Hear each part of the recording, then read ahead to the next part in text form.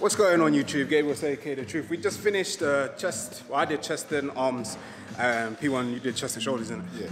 Yeah. But this exercise right here, everyone keeps asking me, oh, what'd you do for traps? How'd you get bigger traps? This is what I did. When I first started training, I first started training my friend JK, then my other friend got me into American football, said, do this for traps if you want to build bigger traps. So I started doing it and it worked. In about 2-3 months, I started seeing results and I basically did it twice a week. It wasn't a lot of weight, so he said just put a 20 on the bar and shrug 20 times in front, 20 times behind. But he said focus on the form, so check this. So here, lean forward a little bit. And then it's almost like you're pulling back. So it's almost as if like, when you're pulling it up, you're pushing your chest out as well.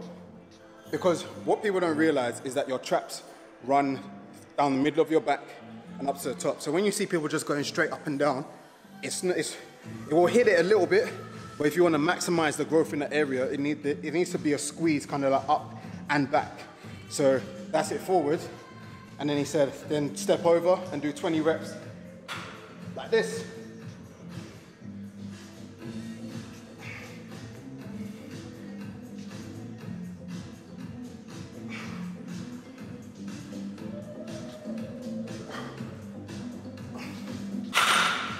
And it's the same thing again, except it's a bit easier to,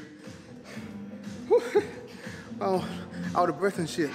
It's a bit easier to pinch back because it's already behind you. Then he said, because we had one of these machines, if you show them that machine real quick, that yellow one.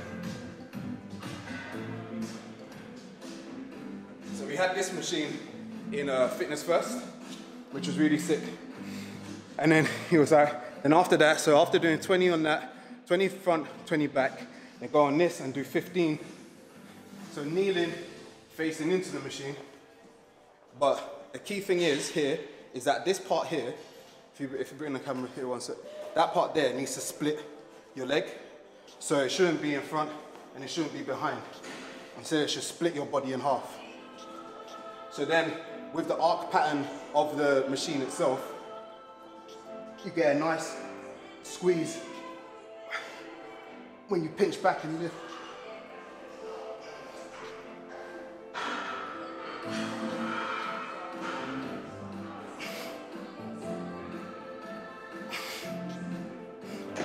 Now, I know a lot of people go, oh, but your gym has so much equipment.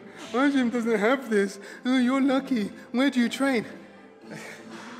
You don't have to do it with this machine. You can do it with dumbbells. So the reason why he said kneeling is because it takes a lot of like the leg drive that a lot of people like to use out of the equation. But if you're going to do it with dumbbells, again, just maybe kneeling on a step or something like that, and then keep it so it splits your body in half still. And just focus on that contraction. Pulling back, chest up, and really squeezing the traps. Trust me, try this with the form tips that I just said, and your traps will be on fire, because right now mine are burning like crazy. And I've only done like part of like 1 round. So you do that for 3 rounds, twice a week. Thank me later. That's it, just a little quick video. Don't forget to like, comment, share, subscribe. I'm out. Whipping excursion. I gotta pick up that person. In the trap, whipping that working. You're not a gangster, you're just an internet version.